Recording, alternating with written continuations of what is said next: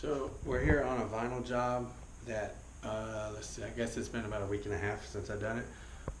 The vinyl and carpet in this mobile home, and the customer called and said there was some bubble. So I'm not sure why we got this bubble. I guess you can see it right there, I hope. It goes from about right here almost to the end of up there to the carpet. So I want to show you guys how to take care of that. I'm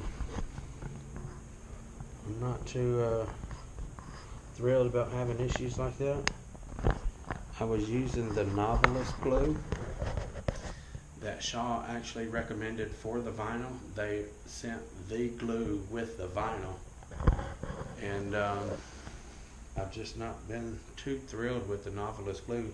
This is not the first time I've had an issue with something like this using that glue, so I think I'm going to stop using it. I don't know if you call it novelist or novalis, just however you're going to pronounce it, but either way, I've had a couple issues out of it with LVP and vinyl. So I think I'm just going to stop using that kind of glue. There's no reason for a bubble to be right here at all. I don't know why it's there. It would kind of make sense if it was on a corner or something, but with it just being out in the open like that, there's no reason for that whatsoever. So I don't know what's up with that, except for and you can tell, see how it takes a second for it to come back up, and it is trying to stick. The glue's just not tacky enough to hold it. So I know there is glue there. So what I'm going to do, I have one of these syringes, excuse the noise, and what it is, they come with a big needle. Let me set this down so I can use two hands. And they come with a big needle, and this one actually says it is Crane for carpet and vinyl repairs. But if you're in a place, for instance, when I lived in Tennessee, there was no carpet supply warehouses. So if you're in a place in a small town or something like that where they don't have supply warehouses, I was using these in Tennessee as well, and Co-op has the same exact thing. As a matter of fact, I'm sure that's what these are. They probably just bought a bunch of them and put their sticker on there. But these are actually for giving medicine shots to cows and horses and so on. So they got a big needle, and you can even see right there it says Vita needle. So that's exactly what they've done. They just bought a bunch of these and put their sticker on it and saying that that's what it's used for. I guess they found out that that's what people was doing, and they wanted to make some profit on it. So, but they're actually for giving injections to horses and cows and etc. So again, if you're not in a place where there is supply warehouses, go to Co-op. That's where I was getting them when I was in Tennessee. And so what I want to do is I got some of this Taylor seam sealer. I'm not using the glue because it takes too long to set up. This seam sealer right here it's going to set up faster and get a hold of the vinyl faster, rather than using a glue. I won't have to sit and keep rolling and rolling and rolling forever. So I just want to put me some in there. It's not going to, you ain't got to get crazy. And I will demonstrate that here in just a second. So just like any other needle and syringe, you don't want to have a bunch of air in it whenever you go to push it underneath there. You're just going to push air under the vinyl and cause the bubble harder to go down. So you want to do that, tip it upside down, just like you would any other syringe or anything. You're probably going to want to have a rag handy when you do this, because it's probably going to come out just a little bit. I'm going to push up on the syringe and push the air out right there. Okay. Until glue starts coming out the top, then that's going to let me know I'm all good to go. Okay, there it is. Okay, now I want to show you here. I'm going to point that down a little bit and do a little demonstration here. This is representing under the vinyl. So what I want to do is, I'm just going to show you. I'm going to put just a little bit there. See that right there? Just to show how much you need and how much you don't need. If you do too much, it's just going to squeeze out. So if I put a whole bunch down there, it's going to squeeze out right here at the edge of the carpet and make a mess. And if it was up by the wall, it would be it would do it by the wall. So, guys, that little bitty dab right here. Let me see here. That little bitty dab. Watch this. Whenever I'm going to act like this is the vinyl, and I squeezed it underneath there, and then I'm going to roll it with the roller. And watch this. Watch how much coverage we got out of that little bit. See how big of an area that little dab covered? So we don't need a whole lot of glue to go underneath here. So, and you want to start at one end. Mine starts right here. So if you'll notice that this syringe needle is chiseled, see that? So I want to put it in with the chiseled edge down to the floor, okay? So this real fine point, and I'm going to go, sorry about the noise, I'm going to go right here, watch this, at an angle, okay? There we go, I'm in, right there. Now I'm going to shoot me some in there. Did you see the plunger move right here? And I'm going to hold my finger right there. Now I'm going to take my roller and push that up, and I'm going to push that glue. So I'm going to push the glue right down there.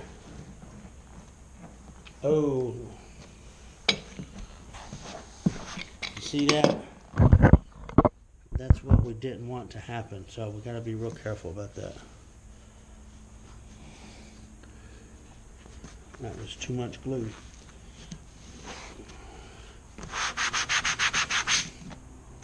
Okay, so I'm going to roll back this way then. I'm going to go, and I'll just roll side to side, because I don't want to push no more of that. I don't want to push no more of that out on the carpet right there. Luckily, that napkin's going to cover that. Got lucky there. Well, did my Z-bar here whenever I put my vinyl down, because there's underlayment, I didn't want to set my Z-bar on the underlayment. So if you can see, I only have the nap of the carpet covering the edge of the vinyl. See there? The Z-bar is actually on the floor, not the underlayment, but on the floor. So what happened right there, it just squeezed out underneath the nap. So I think we're going to be okay, but still, that's not good. So what I'm going to do is just keep rolling that for a minute.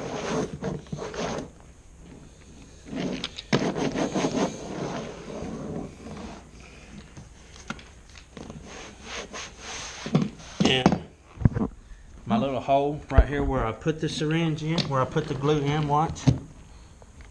See that? It squeezed out right there. You see that? So it squeezed out that end and it squeezed out this end. So now I know I have glue, fresh glue under the complete length of that bubble. So now I just want to roll it. See that it's getting air under it right there.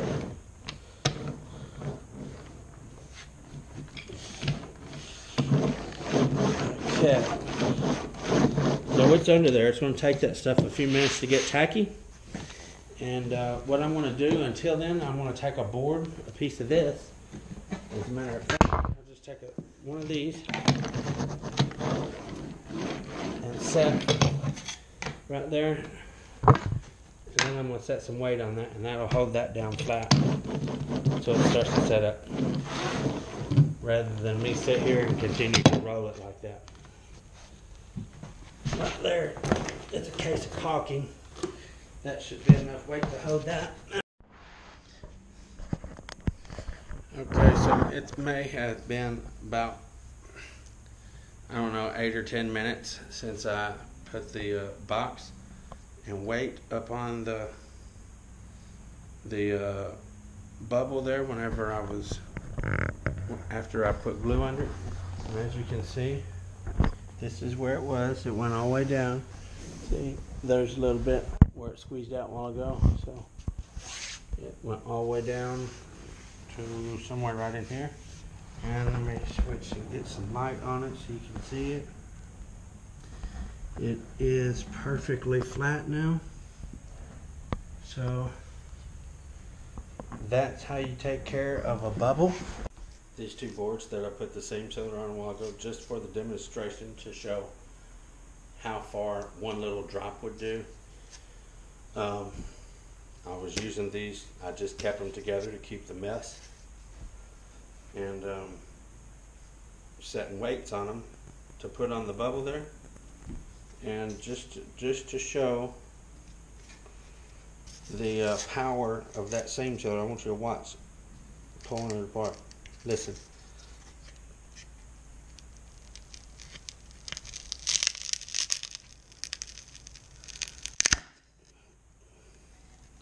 Look at that.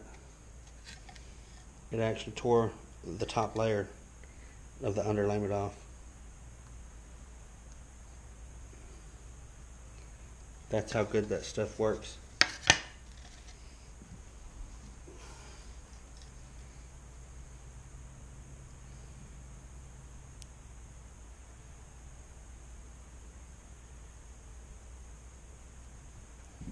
That's why I choose to use seam sealer for a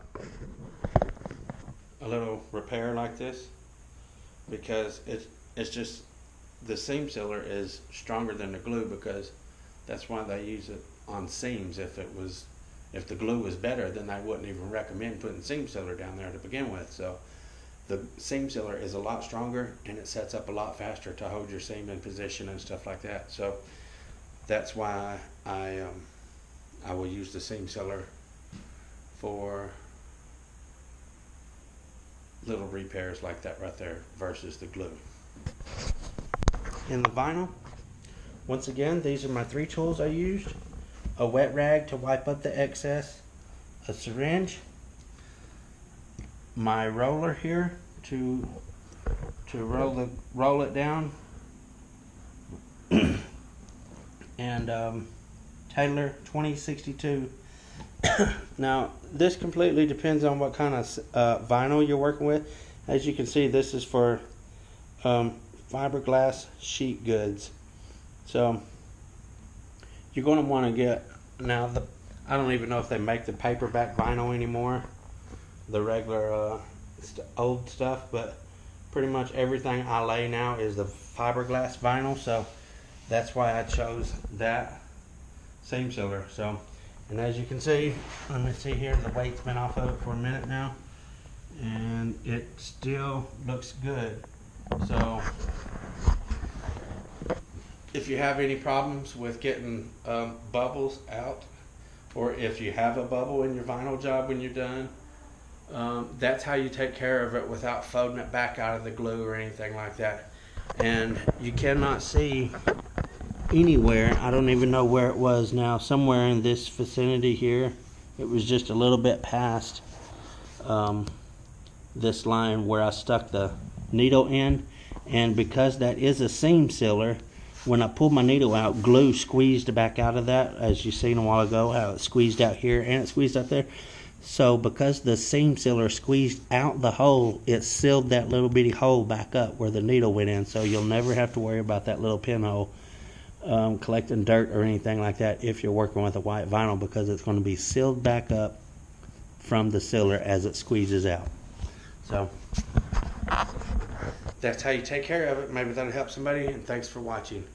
And again, if you've come to my channel seeking help and you found help, please hit the subscribe button below and show your appreciation. And also, if you live in southern Arizona and you would like Floors by Southern Boys to come install for you, go to Bobby Joe's Rug Works and ask for the Southern Boys and they will hook you up.